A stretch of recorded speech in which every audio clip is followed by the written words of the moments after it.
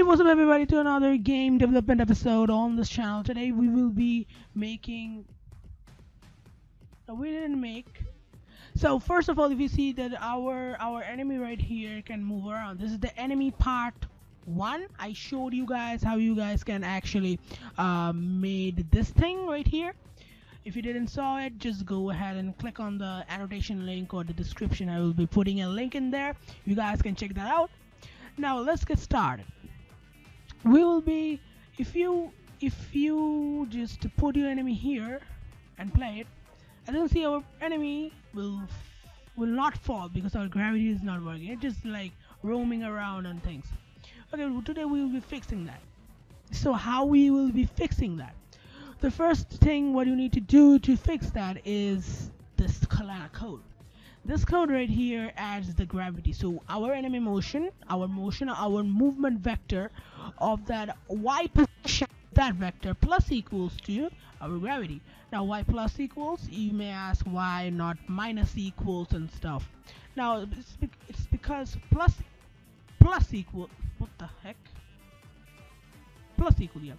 Plus equals because in the y-axis, if you go down, it's adding. Okay, that's how it works.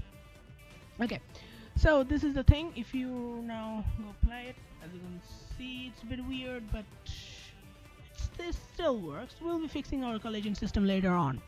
So first of all, let's say that our enemy needs to do what behavior would you want it to. So first, let's add a node called raycast. So raycast 2D. Raycast 2D, and then pop it up here and make sure it's enabled. Make sure it's enabled because for some reason Godot just, whenever you make it default, it's disabled. I mean, what the heck, man. So first of all, let's delete that thing. We'll be making that one. Raycast, there you go. Yeah, this one. We'll zoom in. This is the raycast. Now what is the raycast? A raycast is an invisible ray from an origin to the position.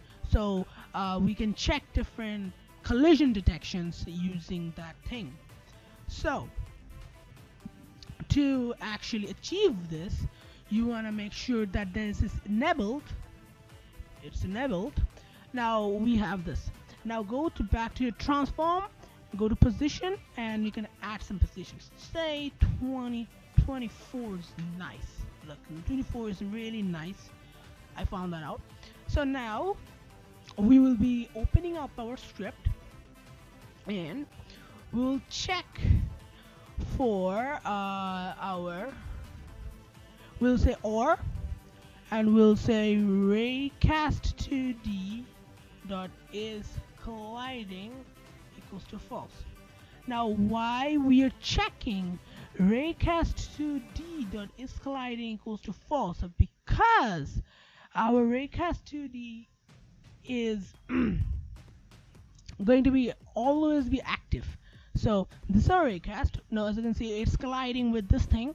So whenever it goes here somewhere, so it becomes false. So now we know that we need to move, right?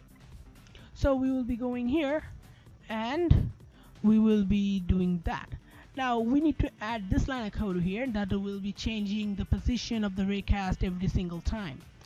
So what you need to do is just like do that. So raycast 2D dot scale dot x plus equals to -1 minus y minus 1. It just changes that thing to the opposite direction.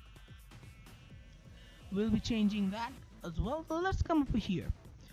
And if enemy direction is 1, as you can see, we want to change our stride, but we want to change our raycast 2D as well. Okay, so it will be changing continuously. So let's change that up. So raycast 2D to scale up, we need to change our x-axis, our scale. We'll make it the opposite of what we currently have. Hope that makes sense. Okay, so let's do that as well from here. If it's -1, we need to change that thing.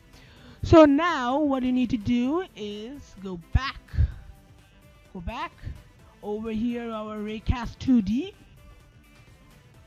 and I think we can play now. Should we? it adds a bit weirdness.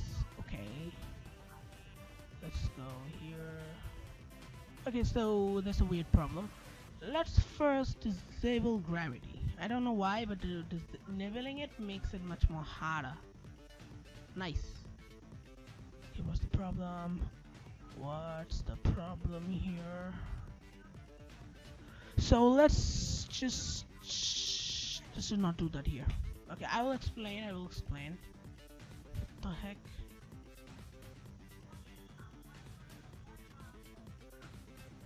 Oh, there you go, fixed.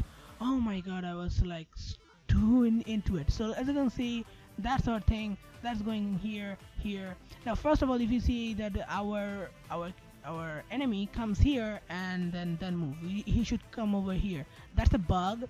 We will be fixing that later. Okay, in the next episode.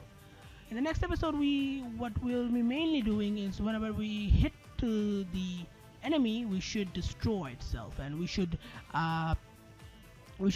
quit the game. That's the basics of this platformer or whatever. So that's the thing. I want to show you the script one more time and explain whatever I'm doing here. So let's explain the if why that thing got changed. Okay, because it gets changed because it's already in that direction. We don't need to do anything to actually mess up the scale. We know that our scale is there. So whenever our scale is there, I don't need to change anything, right? Hope that makes sense. You can copy and paste whatever line of codes are here. This will be in the description. There will be like a text link and you can download that script and mess around with it, or you can just go ahead and write and whatever. Okay, so let's duplicate that and pop it here. Let's go and see what happens. As you can see, it works fine. It works really nice. Okay, let's go a bit. Okay, first let's turn off that snapping mode and pop it there, then turn off it again. Okay, let's go.